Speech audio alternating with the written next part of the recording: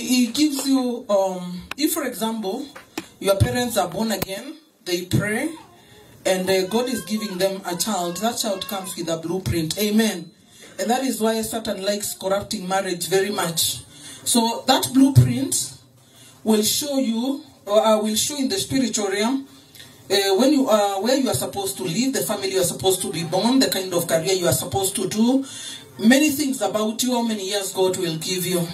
But you must understand there is a lot of wickedness in the spiritual realm. In the second, we fight in the second heaven, because we have 3 heavens. The Bible says, and the God created heavens. We have the atmospheric heaven, the second heaven, and the third heaven. The third heaven is the throne of God. That's why Apostle Paul says, I know of a man that was caught in the third heaven. Sometimes huko ndio kuna zile demons ambazo zina uwezo wa kushika malaika, and as a child is coming, they pick the file and they will read it, and they will know, because you can't thwart the plan of God.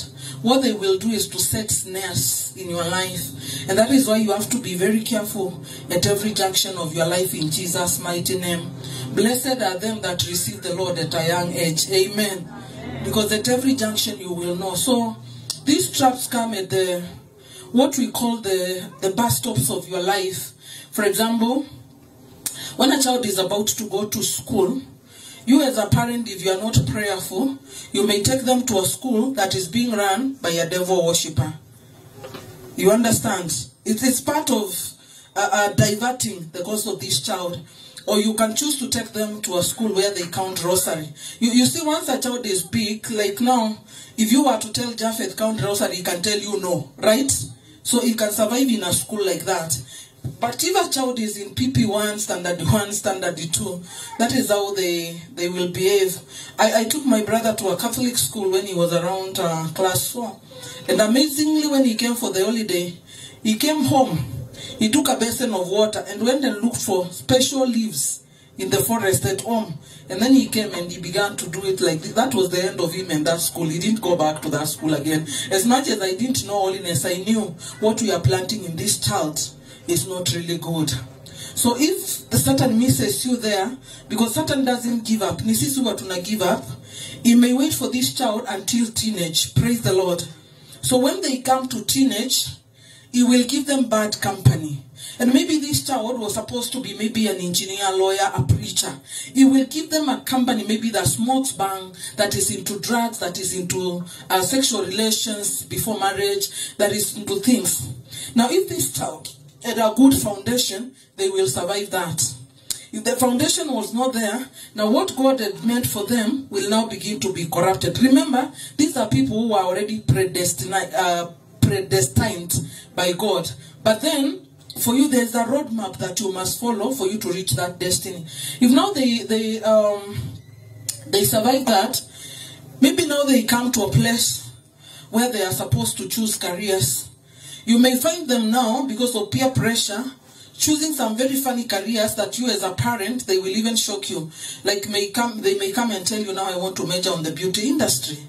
And then you are like, why? But you as a parent, you don't see the hand of Satan influencing them. Or they may tell you now, I want to be doing maybe, there's what we call, I want to do, there's nothing wrong with massage parlor, but it becomes wrong when one gender now begins to do massage parlor on another gender. You understand those kind of things. And later these things become like brothers. They may also choose another degree that will teach them that there is no God. Now, should they survive that? Because you should have sought God to know what is the destiny of this child. He may wait for them again in campus. We are talking about traps. We are together. And that is why you see people get to campus, they are very innocent. You give them 2 months and you can't recognize them anymore because they have gotten into another trap. So if your children survive that, because maybe in the campus they have found what we call Christian union and they are still standing, the other place that the Satan, we're talking about the bus stops of life, he may wait for them when they start to look for work. And as they look for work, Satan may present a very good deal to you. But this deal is not good for your spiritual life. It's not good at all for your spiritual life. Because now the deal may be work in a very good hotel. but you will also be serving beer to our guests. You will also be serving cigarettes. But your title is not, you say, I'm not a barman, I'm not a bar woman, I'm just an hotelier. You understand that kind of a thing? Now, if that's your child, or because now they have become grown up, if they pass that because of the fear of the Lord that you have brought them up, the other bus stop that the Satan will put is in the area of marriage. And what Satan does, he'll just go and package a very good package for you, and you may think this is the Lord. But now this is the major one, because if you get this one, if somebody gets this one wrong, this one now will begin to kill ministry. It can kill career, it kills eternity. So if your children now survive this bus stop of marriage, they have hit the devil 97%.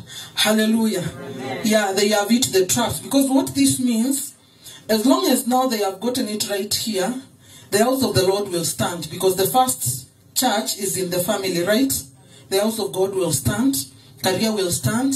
And now godly children that God had purposed will be produced here. Amen.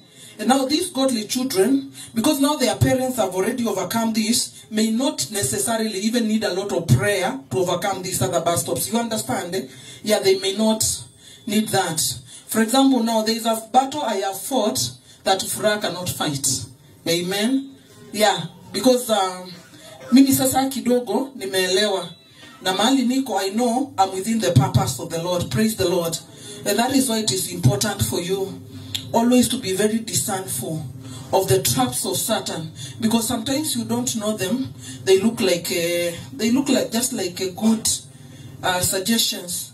Like us as ministers, there are traps that we get. Please don't be working alone. Join other pastors. Pastor mwenye anakaa peke yake si pastor mzuri. Amen. No, you will feel like, of course, it's for union, you know, unity, and where there is unity, God will command what? A blessing. So let us join, and then the churches in Nasra will start to exchange what? Fellowships. You understand? They can come here, we can go there, we can. One thing you do not know, two don't work together unless they agree, right? So we will not go and bring people that have not known holiness and tell them, because now we have a combined church in Nasra, all of it, please be on the keyboard and be singing. And then once you go ask we maintain our doctrine, what you have done, you have given Satan what we call an open door. And then he will come and dwell in the church, because amekaribishwa legally na amepigiwa makofi. Amen. And that is why you need to be very careful, even in the associates that you get, not only for church or for business, in Jesus' mighty name. Amen. Na hizo ni vitu mimi nilikataa kitambo, na nikasema tu acha nikae na kanisa ndogo na nikae peke yangu. I can easily match with your former pastor. Is actually my friend, because we agree in doctrine. Amen. Yeah, we agree in doctrine. And he has actually been wanting to come here and preach unto us. I'm talking about the pastor in Deeper Life in Kenya. Ni mimi tu nimekuwa nikimuweka, because two are working together, and I know if he comes to preach here, he will not contaminate us. Amen. So sasa utapata kuna mitego, and then you may find maybe because the ministry is young and the ministry needs money, you really want to be associated with a bigger ministry so that you get a name. But I want to tell you, unless the Lord gives you a name, there is no man that can give you a name. Amen. Now it is not even necessary to have that name, because some of these things will become snares in your life. And by the time you discover it, you are in so much cage.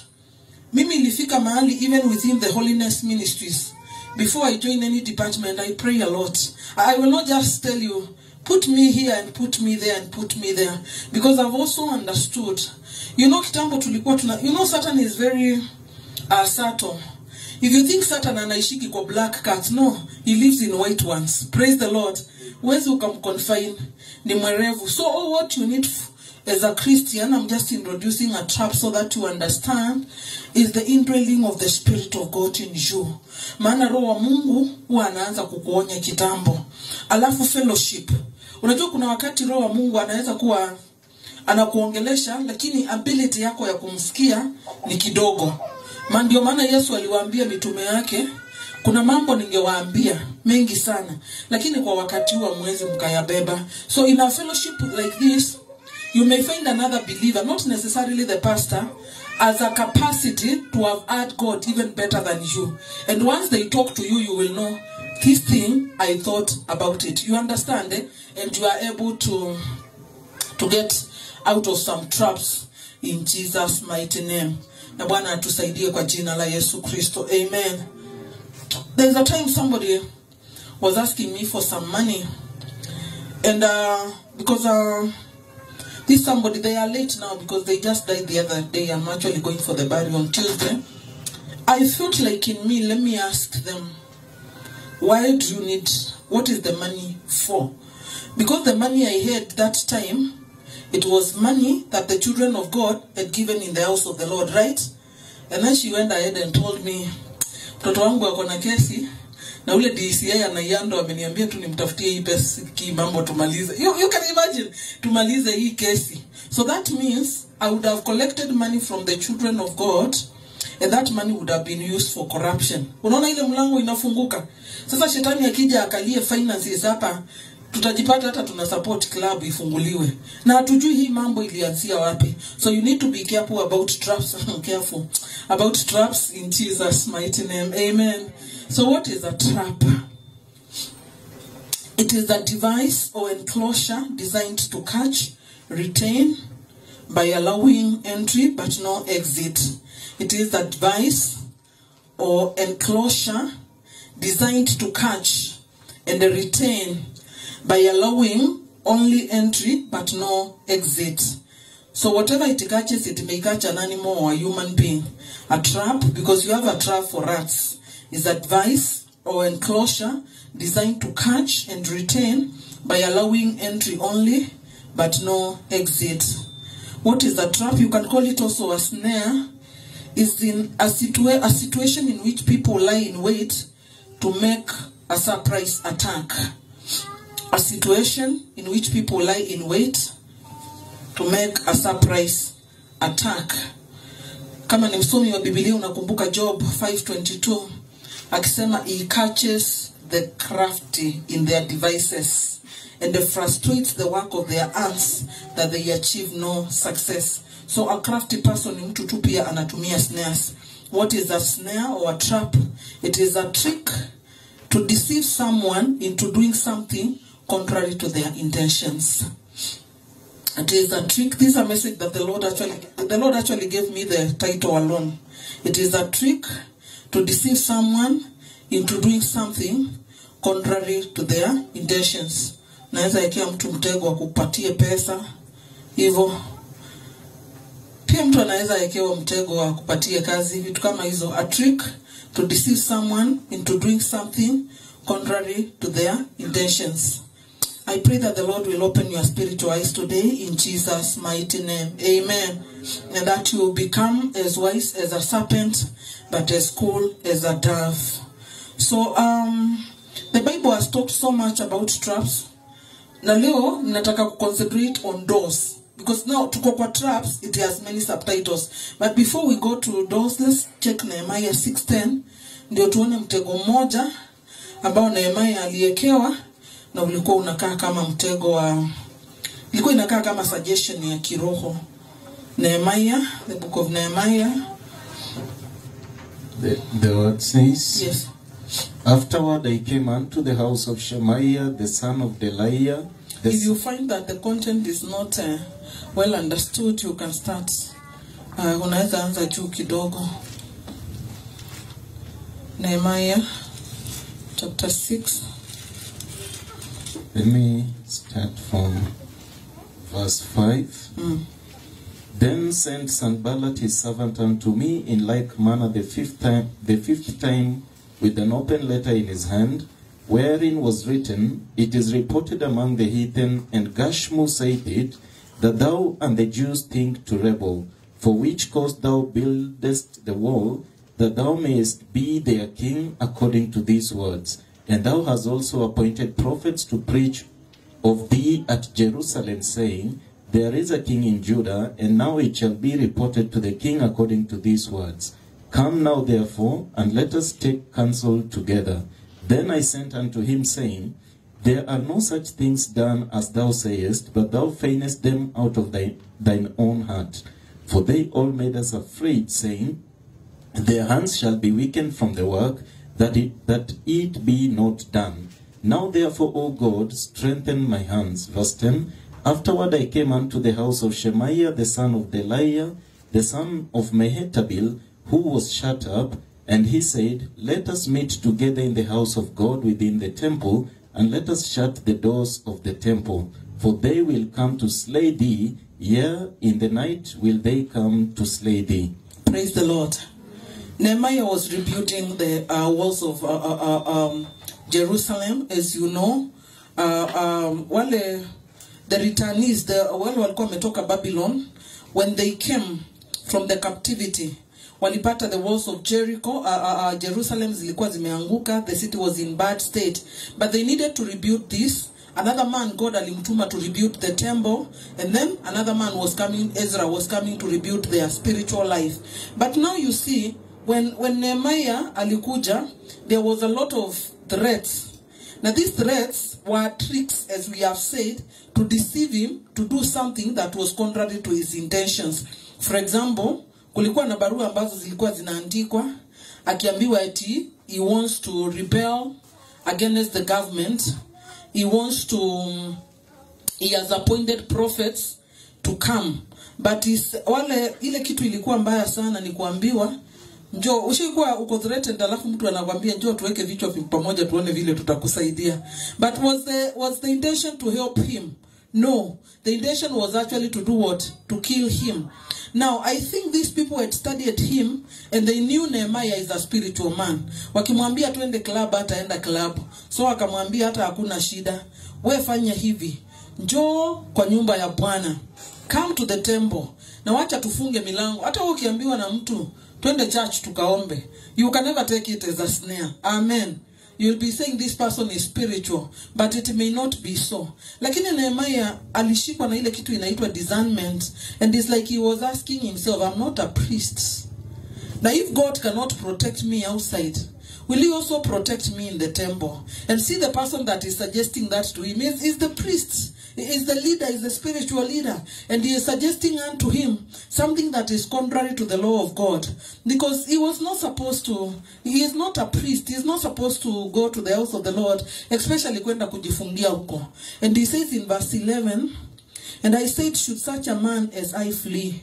And who is there that being as I am, would go into the temple to save his life? I will not go in.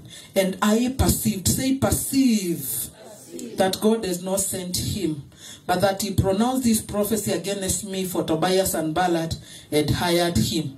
Mambo ya hired preachers yalianza kitambo sana. And that is why you need to be very careful. Somebody can be hired to deceive you, and they are on pay. So mambo ya this Sanballat na Tobias, when there was no trick to get this man because of the amount of the Holy Spirit in him that gave him discernment, they began to pay people that he could trust. And they pay him. And then once they pay him, they knew Nehemiah, akisikia tu ni huyu priest, Shemaiah amemwambia twende kwa hekalu, ataenda huko. So what would have the priest done? Sio kuwaita hawa waje wamuue, si hivyo tu. It was a trick, but he perceived. May God open your eyes in Jesus' mighty name. Kuna watu wameumia kwa kanisa. Kuna watu huwa wanakuwa poisoned inside the church. Mama, were you ever poisoned in church? Yes. Unapewa sumu ndani ya kanisa. There's a musician that died, and that was the allegation they were saying. So you need perception. You need what we call discernment to know in Jesus' mighty name. Usikwage unasema huo mtu amepakwa sana, hawezi akafanya kitu kama hii. Satan is not a respecter of people. All you need is discernment. Amen. Hata wakati mwingine kama unakufa na njaa, you don't receive food from everyone. You don't receive food from everyone. You receive food from people that have been sent by God to come and help you. Never let desperation take you to this place in Jesus' mighty name. Amen. Some of you love gifts very much. unapenda tu kutuzwa, kupewa gift. And this, you don't know, sometimes becomes a snare in your life. There was a pastor that was doing a fundraising. This one I was told by another pastor when I when I used to minister in Kariobangi. And this pastor loved people who could give big money in church. And they invited this lady because she looked to be a lady of means in the area. Whether she is not born again, but she can give. And that's how we deteriorated as a church. And the lady came and gave 50,000 shillings. Na hiyo miaka ni ya kitambo. That's around 2010. That was a lot of money by then. And then they used the money to buy microphones. And then one day, a demon-possessed girl came for the service. And the pastor was taking the microphone. And then the girl was doing the gymnastics. And he said, I bind you in the name of Jesus. And the girl laughed, saying, you don't know me. You want to bind me? Bind me with money that I bought for you, microphone. He said, which money? He said, the 50,000 that this so-and-so gave you was ours. So we are here legally. And we are going nowhere. May the Lord help you in Jesus' mighty name. Mitego ni mingi. Amen. So about satanic traps, before we go to the doors, let us read Psalm 35:7.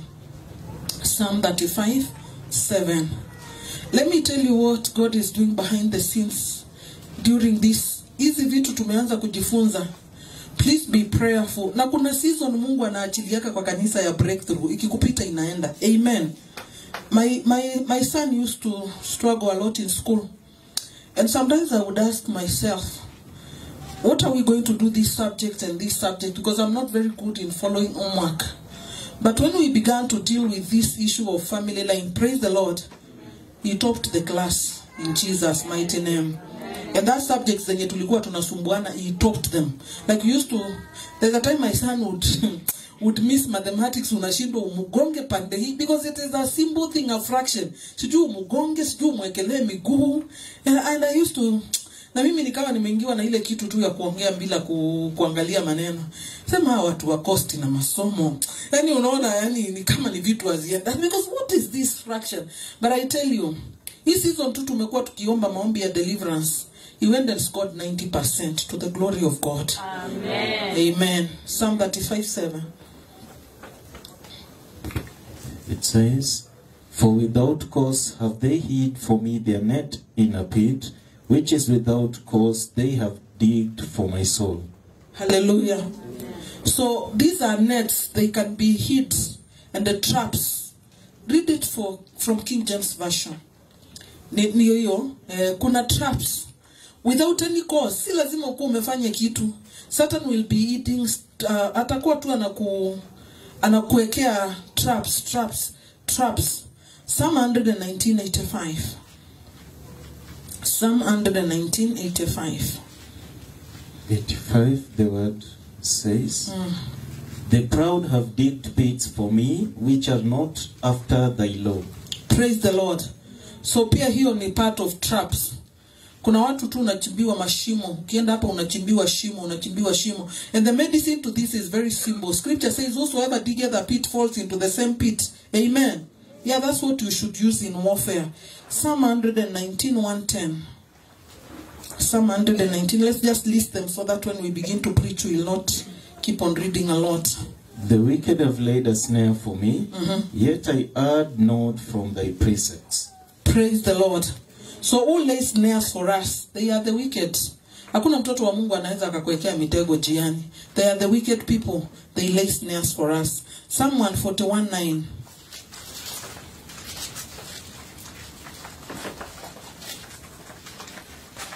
The word says, keep me from the snares which they have laid for me, and the gins of the workers of iniquity. Praise the Lord.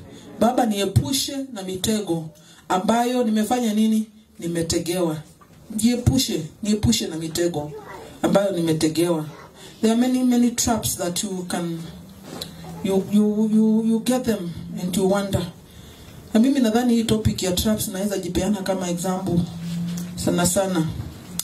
There's somebody sometimes back that told me, I wasn't even married, but I was about to get married, say, I want to treat you to a good meal, to this. And it was in an hotel. And I got uncomfortable just outside the hotel. I got quite uncomfortable, but I also realized very funny behaviors. That these people don't have a cat or a dog, but it's like whatever I am eating, whatever remains, is supposed to be thrown, but then they want to carry it. And whatever remains, they want to carry. So they kept on telling me, keep this for me, keep this for me. I was very uncomfortable. But the good thing is that they forgot it in my car. So I had an opportunity to throw it in the dustbin. Bwana Yesu asifiwe. May the Lord keep you from every traps in Jesus' mighty name. Na hata sijui kama ilikuwa ni kukosa maarifa, because me towards my wedding, I had a lot of witchcraft battles. If I would sit you and tell you the kind of battles we fought before we got married, you will even be shocked. So even for me to agree to go for that meal with somebody that I know in the dream is not a good person, for me ninaionaga kama was a lot of carelessness. But the Lord kept me in Jesus' mighty name. He will keep you in Jesus' mighty name. When I went home to do introduction, I went back home. Somebody came home and said that, I asked them, why do you walk barefoot? It's because you don't buy me shoes. Then immediately they told me, my leg is itching. So they went to the tire. Unaona ya gari? They started me, I don't know, I'm telling them, jisugue tu. Isugue kama ni mkuina. So wakajisugua. On our way back, the tire had problem. That would have killed us. Another time we went home with my husband, he had not married me. I'm telling you true stories. We met somebody, a relative, and they told me, wewe ukujaki kutusalimia. Unajifanyanga sana. Na kuna kitu itakupata siku moja utake watu, and then I'm like, let's go on. We didn't even drive for more than 200 meters. We met with a big jogo enye.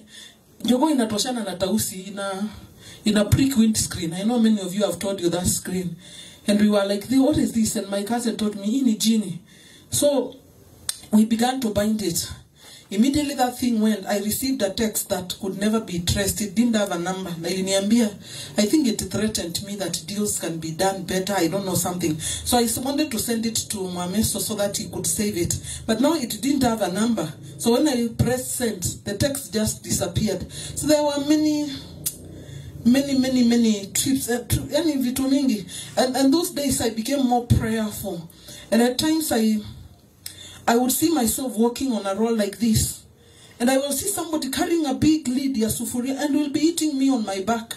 And be telling me, you will not give birth. You will give birth when a stone gives birth. And I used to wonder, what is this? A few days to the wedding, I gave out my car to somebody. They were going to Meru. The car hit an electricity pole. It became, yote from the bonnet, it almost killed them. That car now parked. On the day of the wedding, his car also, accidents. The people that were coming from Okambani, accidents. And you see any mitego, kila mahali. May the Lord help you that you may discern these things in Jesus' mighty name. But we pulled through by the power in the blood of Jesus and prayer in Jesus' mighty name. There are many things I can tell you that affected us that season, but time is not on our side. 142:3, have we read that one? 142, Psalm 142:3. The word says, yes. When my spirit was overwhelmed within me, then thou knewest my path. In the way wherein I walked, have they privily laid a snare for me. Why was the spirit of David so overwhelmed over him? Ni kwa sababu ya mitego. May the Lord give you eyes that see in Jesus' mighty name. Jeremiah 5:26. Let's read all the scriptures so that I'll tell you other things. Jeremiah 5:26. It says, yes. For among my people are found wicked men. They lay wait as he... Among whose people? That's what we call family enemies or household wickedness. They lay wait as he that setteth snares. They set a trap. They catch men. Hallelujah. So the trap here is not for catching rats. It's for catching what? Men and the source of men. Jeremiah 18:22. And the people that are laying that trap are actually Israelites. That's Jeremiah says, within my people. That are supposed to be the family of faith. It says, Yes. let a cry be heard from their houses when thou shalt bring a troop suddenly upon them. For they have digged a pit to take me and hid snares for my feet. May the Lord deliver you in Jesus' mighty name. And deliver you from the snares of the pit in Jesus' mighty name. Naweza ukaekewa traps za miguu zisonge. And if you see dreams like that, you should come after service or during weekday. We pray for you. Unaona unatembea na kwa fence, you can't move. Ama wakati mwingine unaona unaingia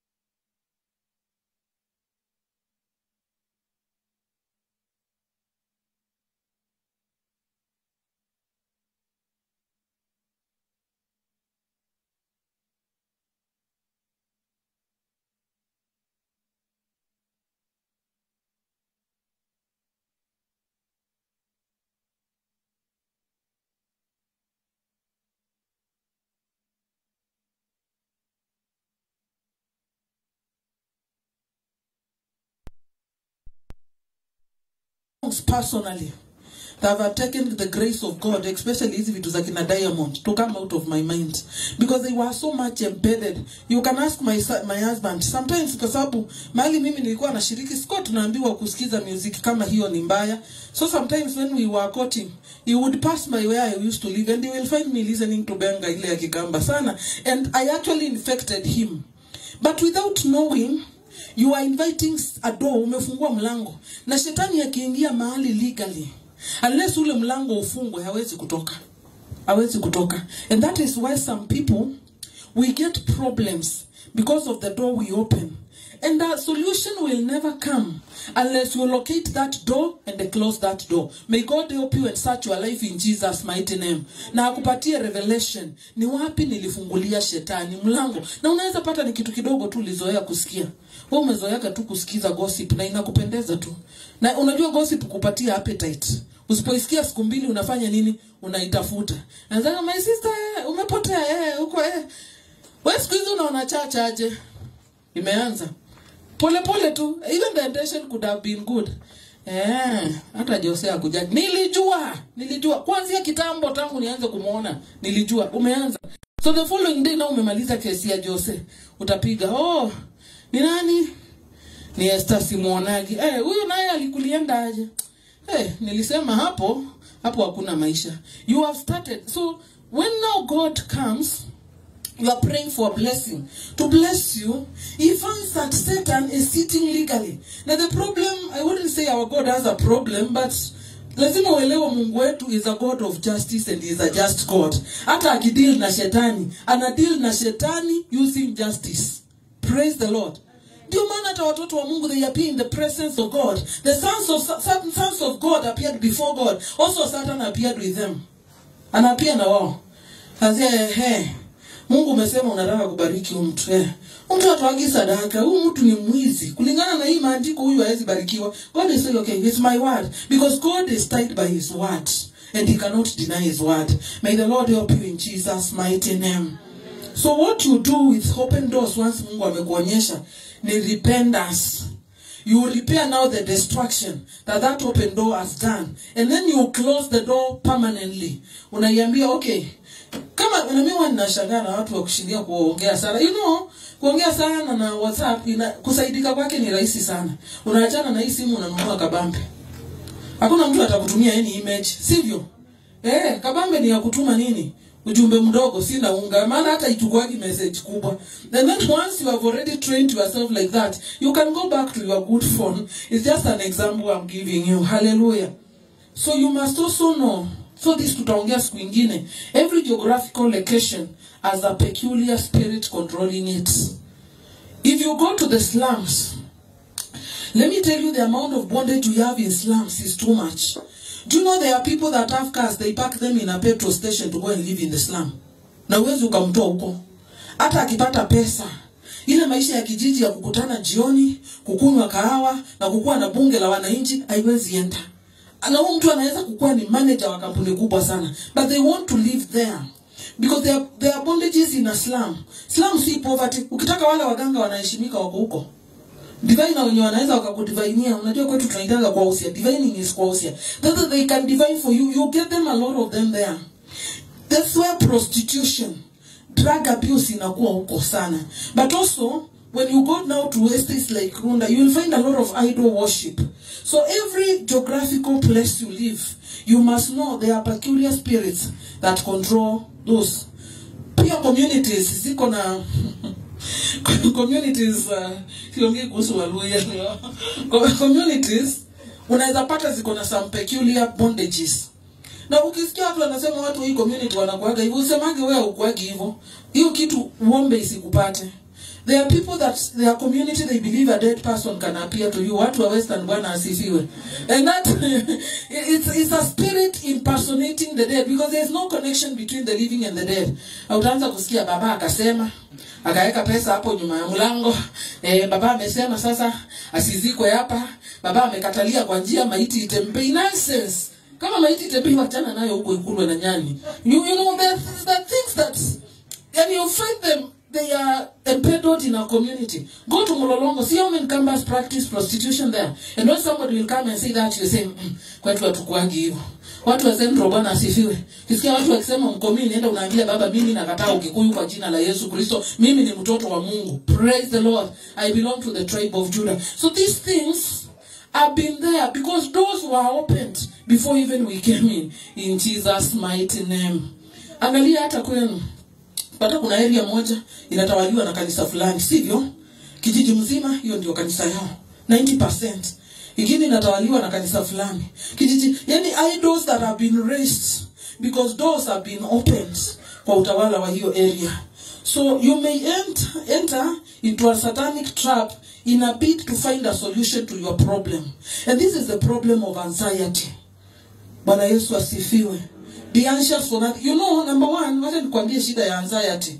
Kwa sababu hata mimi kuna wakati inanishikaga, hakuna mtu ameshinda hii kitu. God has never spoken to a man in that state. Unatafuta Mungu aongee uko na shida fulani. Lakini you are so anxious, mpaka ukiamka unashangaa mbona hajaongea? Mbona Wakati Bwana alitaka kulisha watu, aliwaambia kwanza wakae chini. Tell your neighbor rest. Once you pray, wachana na anxiety. When will the job come? You see now the problem ya anxiety kama hiyo, ukikutana na mtu hapa anafanya prophecy, you would want to know when is the job coming, so that you may satisfy your curiosity. And I don't know why you want to know the future, because you carry the honor of the future, right? So what you need to do is to go to that honor and the honor of the future, and he will tell you the future that you are looking for. But when you are anxious, hata ukikaa hivi unaangalia kwa TV unasema nani alipata job, aliombewa na nani? Hello? Ni pastor mgani alikuombea? Yaani unamangamanga kila mahali. Lakini wewe ndani yako umembeba mwenye hiyo future. Unaweza ukaenda kwa yeye, ukamuuliza what next? Praise the Lord. Because sasa hii kuendaenda unafungua milango. Utaenda upatane na watu waliitwa na shetani. Wengine wako kwa madhabahu ya shetani. Wengine wanatafuta sadaka. Wengine, and now instead of your problem being solved, it goes deeper and deeper. Na hiyo curiosity ikuwaki mzuri. Because if you can go to God, na Mungu anaangalia moyo aone for sure, this lady just wants to know when she will get married, or what is there in store for my daughter. If kama unaendaka kwa babako in the physical, na unamuuliza dadi, ile pesa ulipata ya retire, unataka kufanyia nini? Na akwambia nataka kununua nyumba, sivyo? Amekupatia future. Kile anataka kufanya, how much more your God. May the Lord help you in Jesus mighty name. Hiyo anxiety si mzuri, aziendani pamoja. Ukitaka Bwana akuongeleshe, yani make sure as you seek him. Unaweza kuwa unamseek because your situation, you are sick. The situation is so bad. You have received a very bad medical report. Of course, you as a human being, you are worried what next. Where will money come from? But usikubali ile anxiety ya kukutoa hapa na hapa na hapa. In fact, the best thing you can do, if you find yourself in such a place, instead of moving from pastor to pastor, church to church, ita wapendwa. Maana hiyo ni formula ya Biblia. Muombe pamoja. Hallelujah. In Jesus' mighty name. The one that owns the future will always tell you about the future. So don't be this person that you are so desperate. You don't want to know how many witches have bewitched you.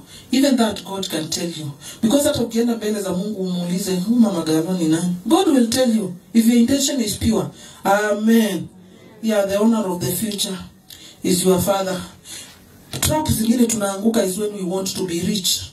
The Bible has told us in 1 Timothy 6:9, them that want to be rich will fall into many traps. It's a scripture we read here.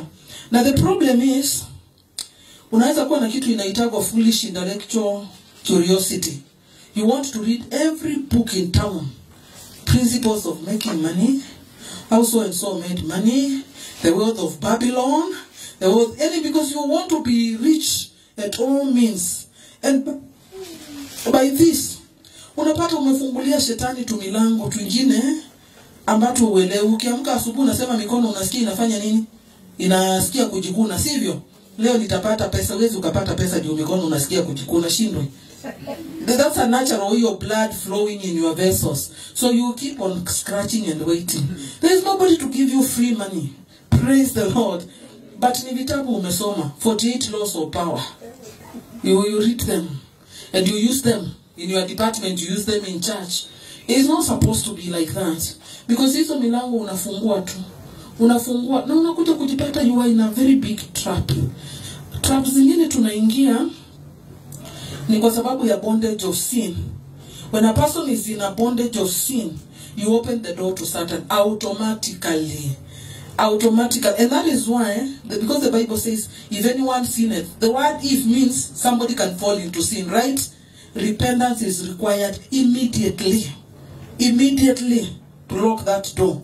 Because as long as the door is open, my people treat itaingia ikitoka. Another point is spiritual blindness. Spiritual blindness. Nile, you are feeding at the table of Satan without knowing. You are feeding at the table of Satan without knowing. Unaenda tu hospitali wanakuambia tunafanyanga vitu zinaitwa akupancha. Kuna zingine pia niliona eti wanasema wanatoa damu chafu. The cups, you know the cups, eh? They put them to your back. That is zinatoa damu chafu. And then they draw the blood and then unapata damu nzuri. Even if you ask doctors, they tell you this thing, we don't know it. But you, because of reading a lot, it is a technology in China, you know it. So from time to time, damu is very precious in the kingdom of Satan. Bwana Yesu asifiwe. Na ujue mapepo, they have got no loyalty to anybody. They can attack anyone. As long as the door is open, hata kama mlango imefunguliwa na mchungaji, they will come. So there are other people that you carry things that, you know, once you have given something to Satan, for example, umeenda umepeleka certificate zako kwa mganga, ama umekatakatwa na mganga amekupatia dawa, what they do, they assign a demon. That demon will walk with you. The same way ukiokoka, uko na ile inaitwa guardian angel, and my angels will hold you so that you don't hurt your foot. Sasa hiyo demon inakuaga tu inakufuata na ndio inapeana information. Leo tumemweza hajaomba, leo tumemfanya. Close those doors in Jesus mighty name. Another thing you can do now, those are the points, is that you ask the Lord to search your life and know whether there is a door that is open. And if there is a door that is open, let him reveal it to you, so that now you may repent, confess your sins, and he forgives you. Then you plead the blood of Jesus and you lock that door permanently. Uko na hiyo nguvu. The God is in you is more powerful than Satan. Hallelujah. Yes, you know. But unajua kama ujui mlango iko wapi, unashindiaga.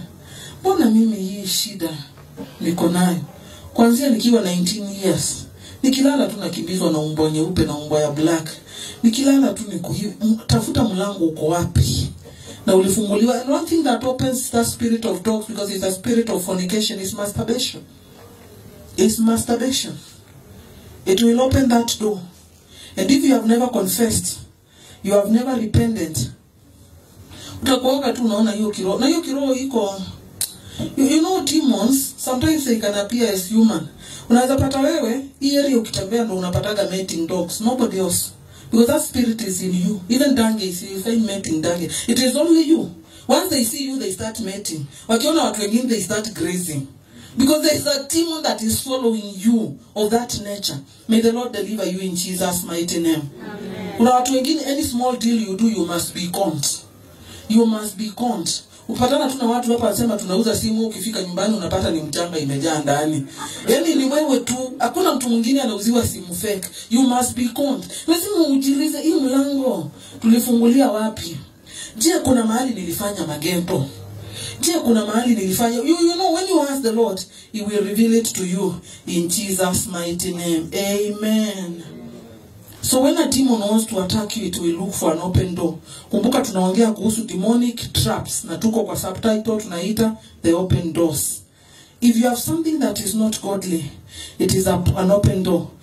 Now, unfortunately, the devil does not give up. He does not give up. Say give up. When there is no open door, you will hang around to look for an opportunity. That is why every morning you must fortify yourself in prayer. Father, order my steps today. You said you order the steps of a righteous man. Lead me. You are fortifying yourself, so that if the Satan is hanging around, he will not find an open door.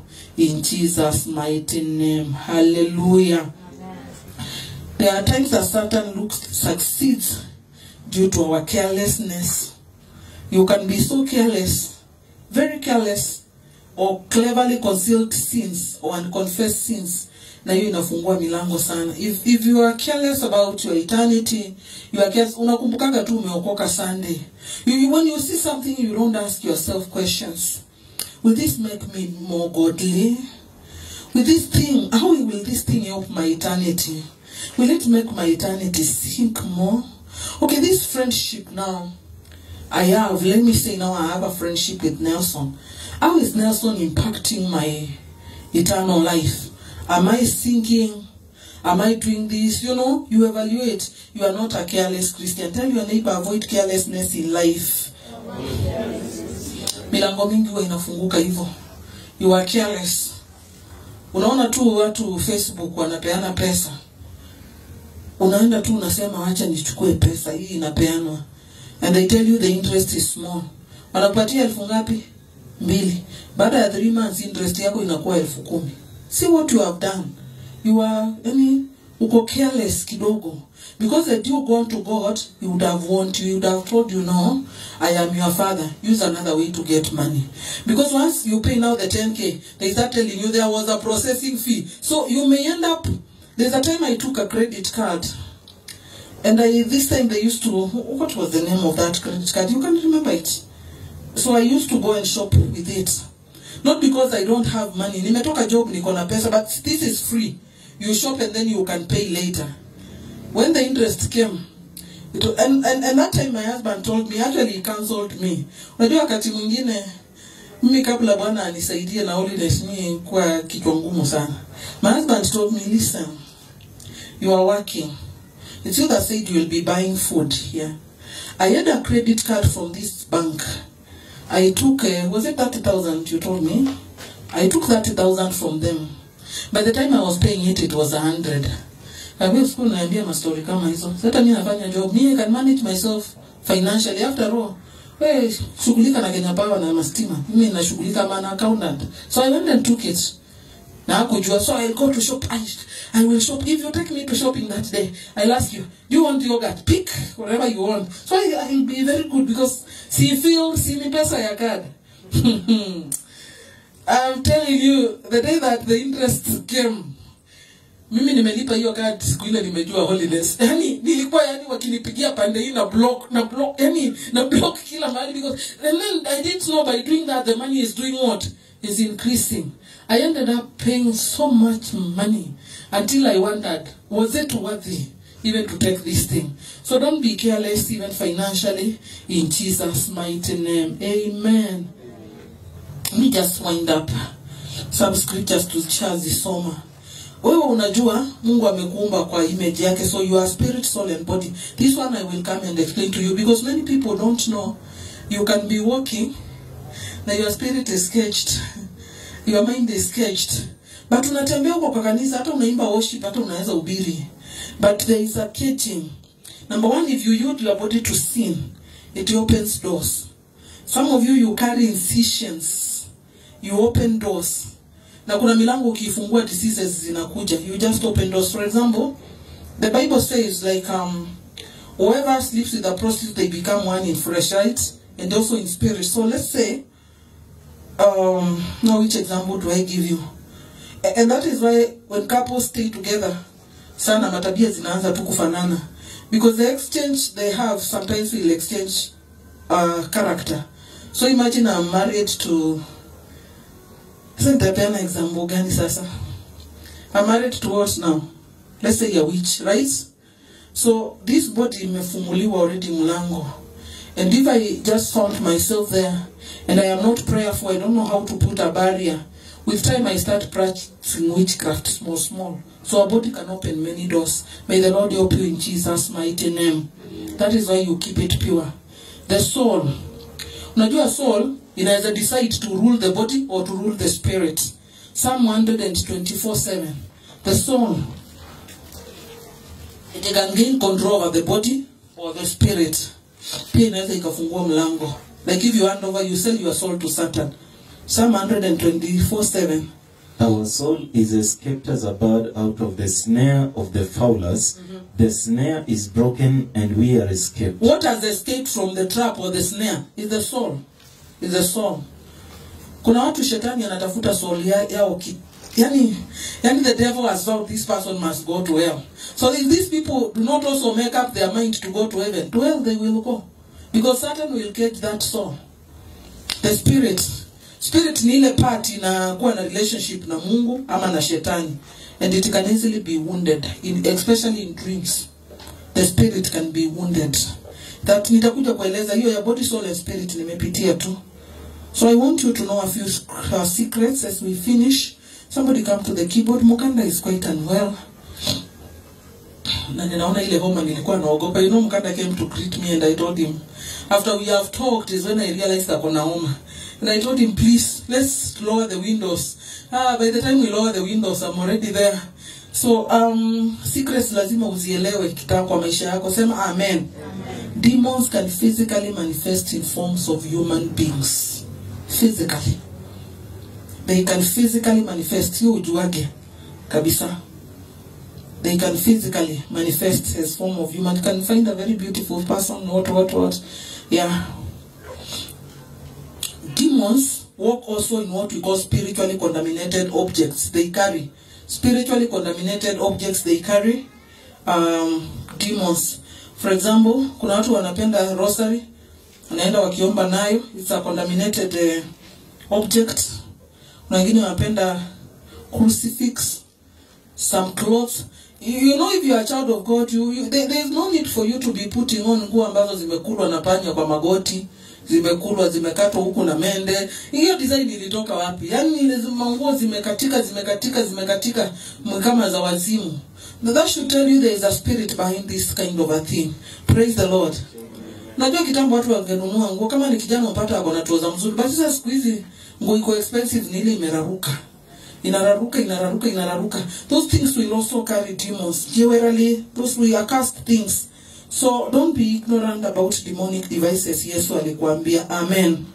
Another thing ujue, a Christian can be oppressed.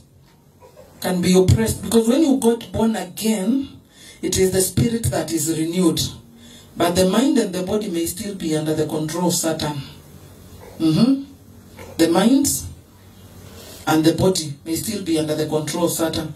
Kuna watu wanamalizaga fasting na masturbation. Wameokoka. Na fasting ilikuwa ya siku 7 bila maji. And then you sit down and ask yourself, what went wrong? You know, when you get born again, your spirit is renewed. But the body, unless you surrender it to God, and the mind, zinaweza kuwa under the control of Satan. Now, as I finish, nitakuja kuendelea. Hizi nimeguza nitakuja kuendelea. There are 2 powers that God will never give to the devil. Ni wewe unampatiaga.